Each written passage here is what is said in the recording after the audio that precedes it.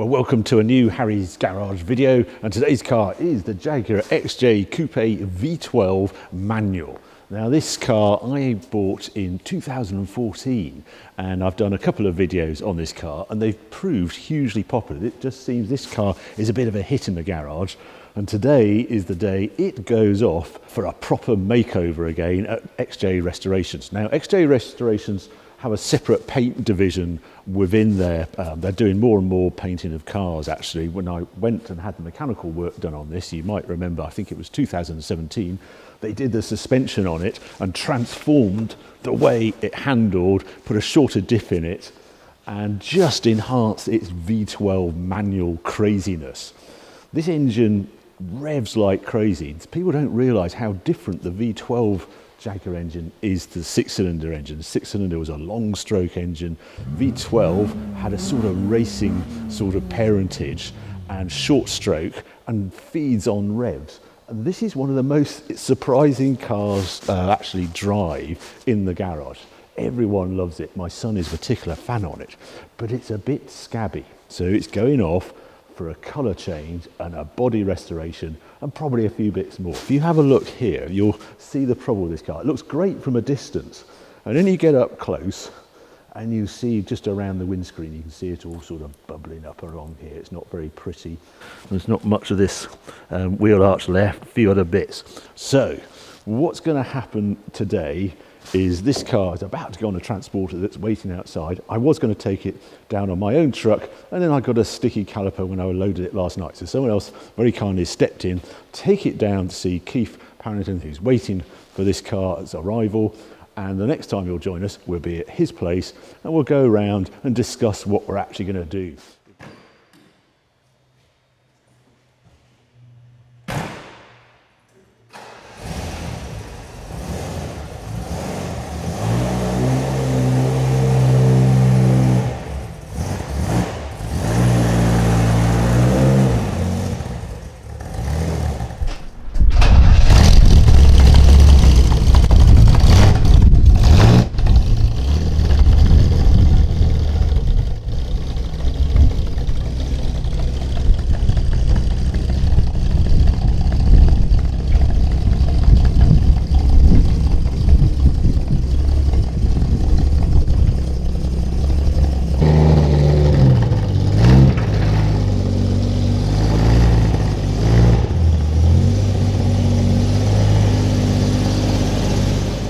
Car has arrived and just backed it in. Looks quite shiny, and I basically want to explain what's going to happen today. We're all COVID friendly, we've got masks on, and right now all we're going to do is just going to lift it up. I'm going to introduce Keith, who's going to do the work on this car, and then we're going to have a look around and just see how bad the bodywork is on this car. Keith, you want to come in? Certainly. Thank you. Thanks ever so much. It's great to be down here again. Good to see you again. How many years is it? I think it's 4 years, isn't it, since we were last here, and it's come back. Oh, we've had a hoot with this thing. It always surprises people. People just do not think it does what it does, and just the sound. You put those, trick. Well, you just replaced the pipe, didn't you? Yeah, there's nothing too trick about it, but it transforms it. Yeah, it really did, and the suspension setup and lowered. And I can't see it, it's on there, but it's it's a lot stiffer than it was. But it's not uber stiff, it still drives like a Jaguar. No, you've got a fine balance there, you've still got a bit of comfort. Yeah. And if it's too much, you can knock it down a step. No, it was ace. But, as you know, I've never quite been happy about the colour on this car. And I think I'm slightly in the minority, because people like this colour, don't they? It's very period. Squadron Blue was one of the colours on offer in the 70s. And yeah. Very popular with the saloon as well. I know. But we're not in the 70s anymore. If I was chasing originality, fine. I'm not chasing originality of this. This is just a surprise factor, a giggle, and I just want it to look, you wouldn't pay to Lamborghini Espada in this colour. It's a sort of Jaguar colour. What colour we're going to go to is still up for debate. I think it's going to go a sort of dark green. I've got the Jaguar Project 7, I thought, well, that might suit it. And then I'll look at my Project 8 and it's purple, and then I'll look at my Lamborghini Espada and it's a sort of orangey red, and I think, oh, maybe I should do a more exciting colour. So to be continued, that one, but yeah. Whatever colour you do it, it's going to be closed afterwards. Because since you've done this and you've put the video out there, we are building Harry Metcalf coupes. Oh now, no! So Oh dear! Be careful with your colour choice. Yeah. Oh right. Well, it won't be pink or anything like that. Don't hurry.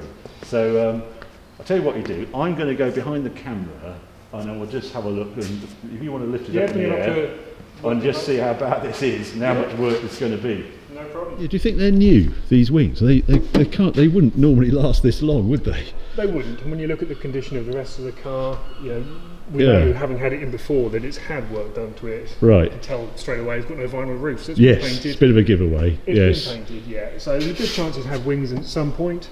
Yeah. Up until quite recently, they were still available new from Jaguar. Oh really? I say quite recently, within the sort of past 10 years or so, they've gone now. Oh no. They appear. Right. But not manufactured by Jaguar anymore. I'm surprised. Because they would do a roaring trade. They're always rusty on here, aren't they? Up on top of the lights. They all go across the top, across the bottom, and across this mounting panel here as well. So. Whoa! There's one good bit. Moving down the car, then it's not quite so good. Yes. Again, bottom of it's the doors. not too bad. You can see it's blistering up. Yeah. But coupe doors, the coupe, they never managed to get the water sealing very good. No. So all along here you'd find that these panels will just fill with water. So any corrosion along the lower part of the skin here is to be expected. It's not a car to leave outside for long periods, is it? Jag Coupe? No, not at all. And then I'm hoping there's still some metal at this back section. I'm not quite sure how much is metal here. Well, this here is the most common area because, again, as we just said, with the quarter panel filling with water, you've got a drain down the bottom here, which is invariably that's blocked. Right. There's a channel that comes inside this sill panel here. Right. With a drain hole coming through there, so that any water that comes into the top of the quarter panel can get out. Right. They tend to be blocked up, or people will be a bit excessive with wax oiling and block up the channels that way. So one way or another, that tends to sit with water here. Yeah. And you can see with this one that the sill panel and the quarter panel are two separate panels. Yes. And there should be a definite join along here. And you can see the faint outline. There was once, but there's a lot of other stuff. I'd imagine that it's had filler work and repair work over here in the past. Yeah. And the line's just gone. So not uncommon. It's a coupe hotspot. Yeah. Okay. Which takes in, of course, the wheel arch as well. Right. That is all very ugly. Now you see why I don't often show this car, and it's never been really seen this close. Look at that. That's not nice, is it? Oh, imagine buying a car that looks like that. What was I thinking? Well, it should have a coach line, shouldn't it? Optional. Oh, was it? Optional. They never came from the factory with or without. It depended on what the customer or the order sheet. Oh, who was in that day? Oh, it was an option. God. It was, and the Daimler variant had a chrome strip as well that was available. Right. The full length of the car as well. Oh. Quickly around the back, rear valance, again a very common corrosion area, but it's good.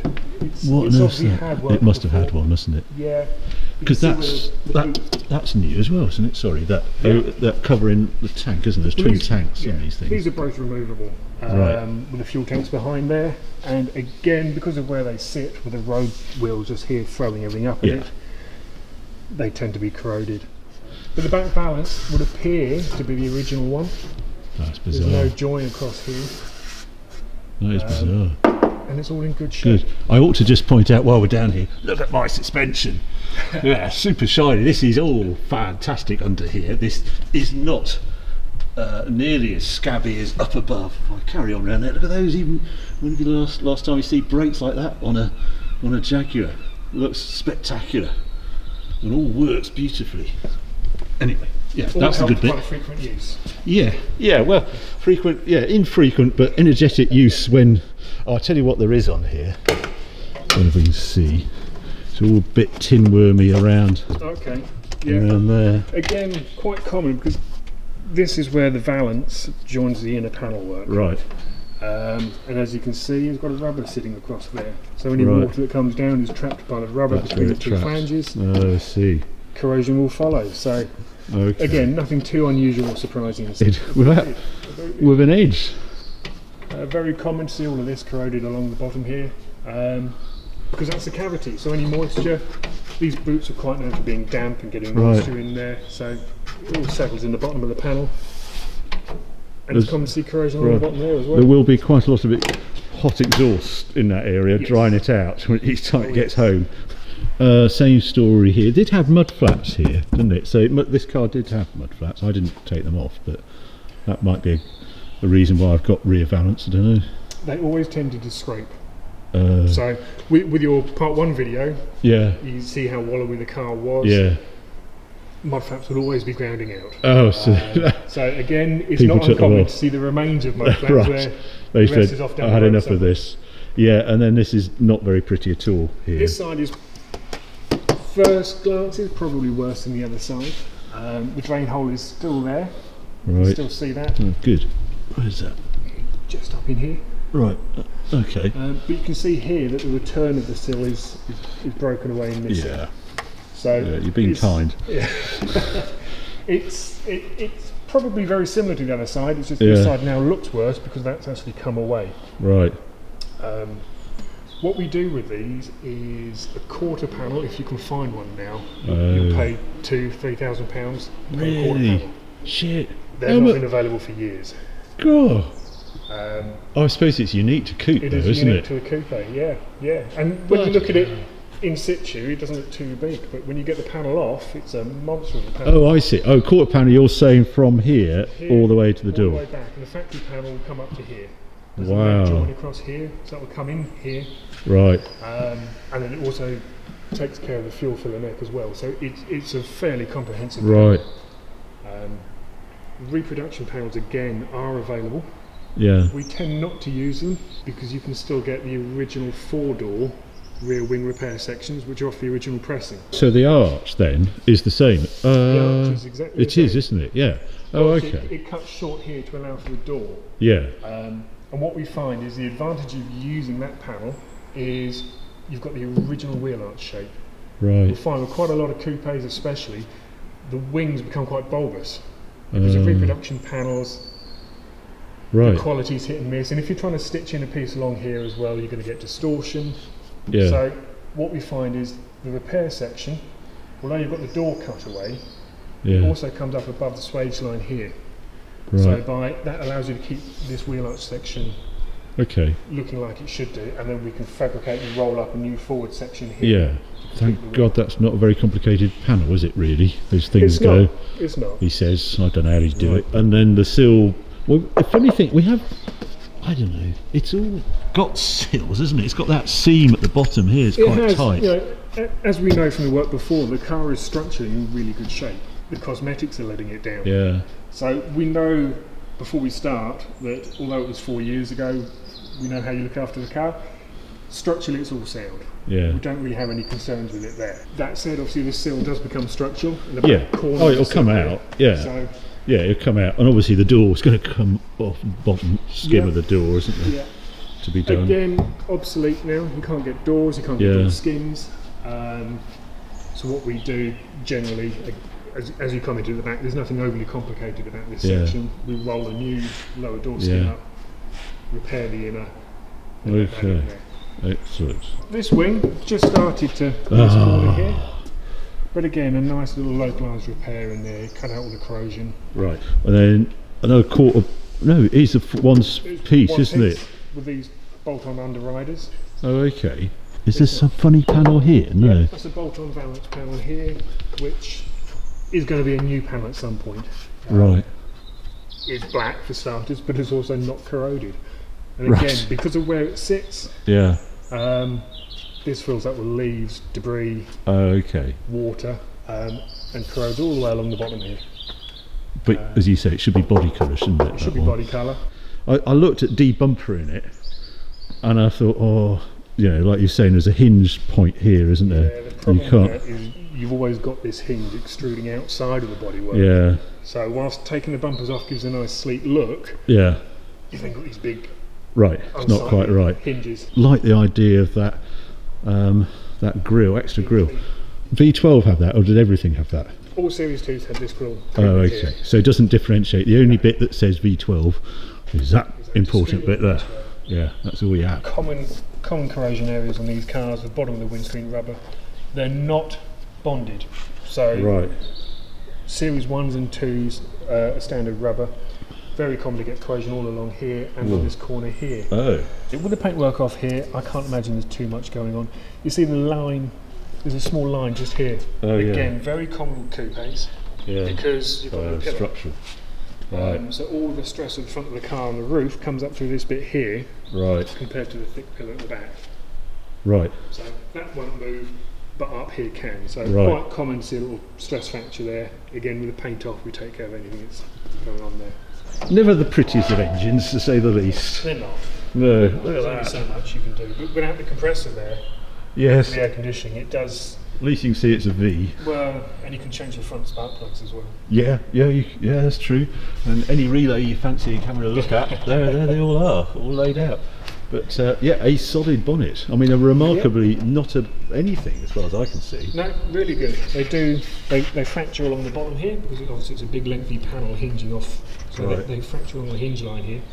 Wow. And also these two spring-loaded pins which locate and latch the bonnet. Yeah. Obviously with the force, Right. you tend to find those have either cracked or bent. Oh, right. But it's all good news here. That's a funny one. I don't know if that's a Okay. what that was. We can certainly Do a better patch. make a prettier repair of that one. You're actually working on another coupe at the moment, aren't you, Keith? Yep, we've got another coupe in at the minute which came to us to have your conversion done. So it had our suspension kit on it. This one. It now has our suspension kit. It's converted to a manual. Whoa. Again, it is a V12 car. Right. It came in as a primrose yellow factory V12 car. Primrose yellow. Wow. Primrose yellow, very rare colour. So it came in for mechanical work, Right. with a view to maybe one day doing the bodywork. And as we put it onto the two-poster lift to begin the mechanical work, Oh, yes.